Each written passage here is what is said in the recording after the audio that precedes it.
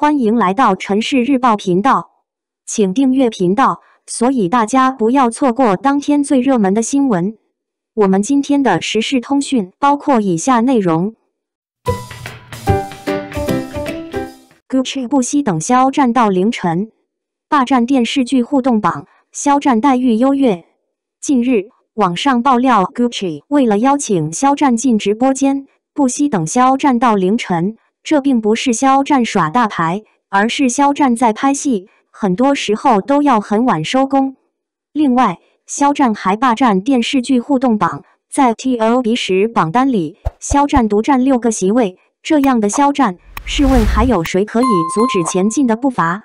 而肖战取得这样的优越待遇，完全是刻苦努力换来的结果。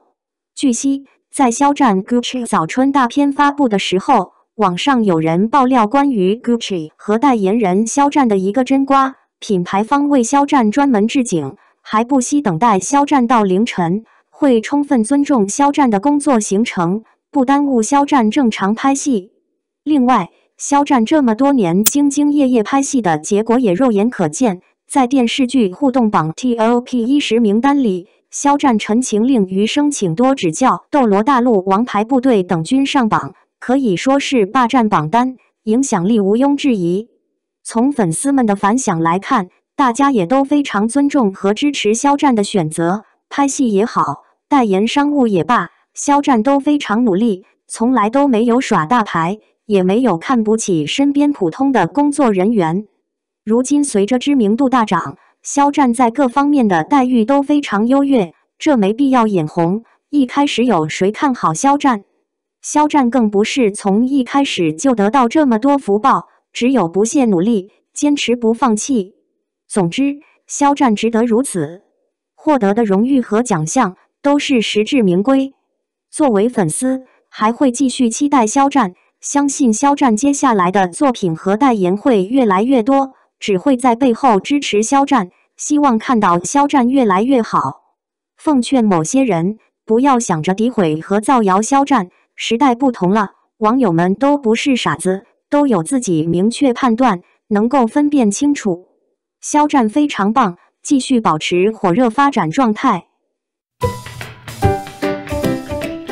肖战优秀实锤，大学期间介绍信公开，7大荣誉成学校风云人物。近日，网上公开了一份肖战在大学期间的介绍信。又带领粉丝们见到未成名之前肖战的真实状态，肖战优秀实锤，无可非议。值得一提的是，肖战在大学期间获得了7大荣誉，也让肖战成为了学校里的风云人物。在那个时候，肖战收获到了非常多小迷妹。优秀从来都不是一蹴而就，而是不断积累和学习。据悉，在肖战公开的介绍信中，密密麻麻都是肖战在大学期间获得的荣誉，不完全统计有7个，包括文艺先进个人、优秀干部、最具人气、公益海报设计1等奖等。这么多荣誉，大部分都和文艺作品有关，助力肖战成为学校里的风云人物。其实一直以来，网上有很多关于肖战在大学期间里的消息，和这封介绍信内容一样，展现出肖战优秀的一面。多才多艺，温柔体贴。从粉丝们的反响来看，大家纷纷表示，优秀的人总是会闪闪发光，还调侃到公公婆婆是如何培养出一位如此优秀的偶像，家风家教非常重要。再退一步讲，如果不是因为肖战非常优秀，表现很不错，怎么可能有机会参加出道的舞台？更何况肖战还登上了学校的杰出校友榜，俨然成为了学校的骄傲，家乡的骄傲。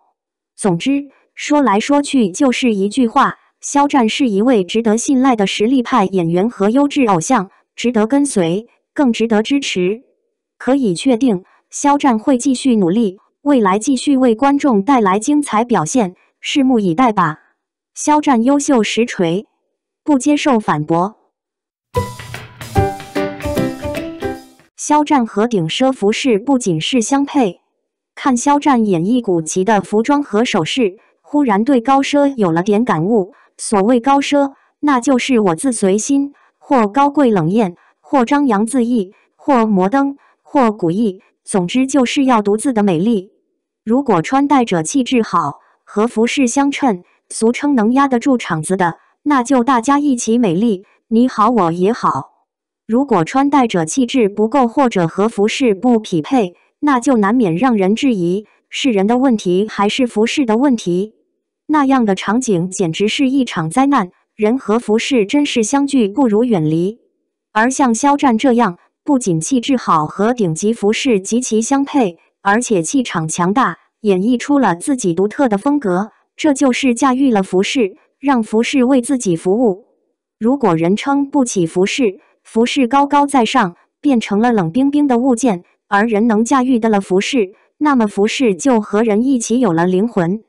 肖战每次穿高奢出场，都是很好的驾驭了服饰，并有其独特的韵味，极其让人赏心悦目，这也难怪高奢对他情有独钟。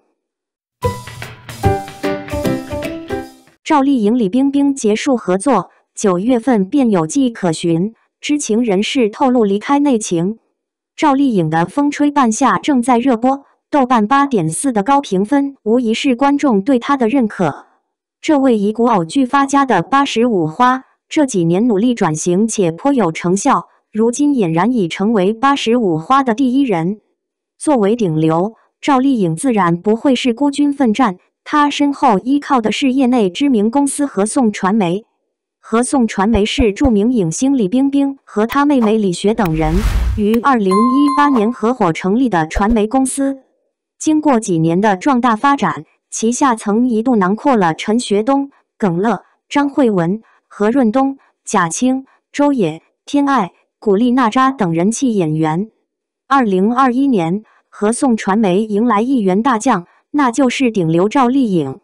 2021年3月4日，合颂传媒官方发文称，赵丽颖成为了合颂传媒全新的合伙人。合颂传媒会接手赵丽颖全部的事业版图，也会为赵丽颖展开全领域战略合作。赵丽颖本人也转发了这条微博，称：“让我们继续用简单的心做些不简单的事。”李冰冰是大花之一，赵丽颖是风头正劲的85花，强强联合自是让人期待不已。在合作后的1年多时间里，赵丽颖的转型之路也愈发顺畅。就在网友期待双方能有进一步的发展时，赵丽颖却被曝离开了合颂。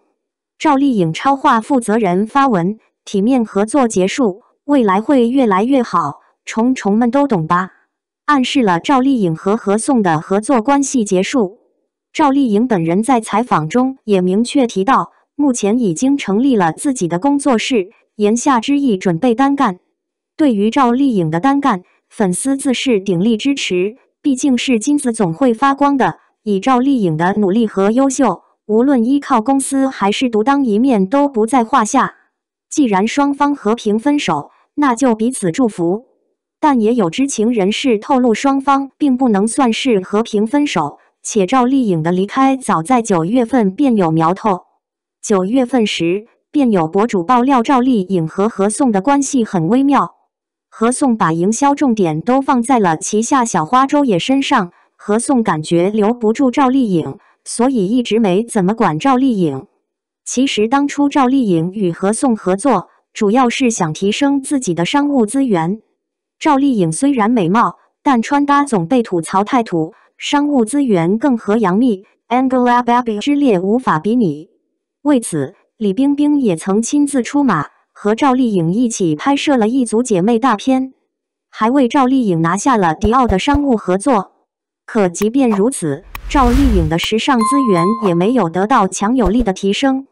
网友发现合颂不理睬赵丽颖从9月份便开始，9月4日赵丽颖直播，合颂传媒并未发宣传文案。参照此前张慧雯离开合颂时，合颂也未正式官宣发文，直到张慧雯在官网的照片被移出，网友才知道她已离开。除了不理睬赵丽颖，知情人士还称公司一开始和赵丽颖签约时给她画了一个大饼，但做到的却寥寥无几，反而是把赵丽颖当成赚钱的工具，还让她带新人。从2022年3月份开始，便有网友猜测赵丽颖或将离开合送。9月份合送方便不再宣传赵丽颖，如今双方终于传出解约的消息。虽说私下赵丽颖受了不少委屈，但这次合作也算是互惠互利，离开时也算体面。希望赵丽颖单干后能够发展得越来越好。感谢您观看视频。如果您觉得本时事通讯有用，请不要忘记点赞、评论和订阅。祝您生活愉快，充满活力。再见。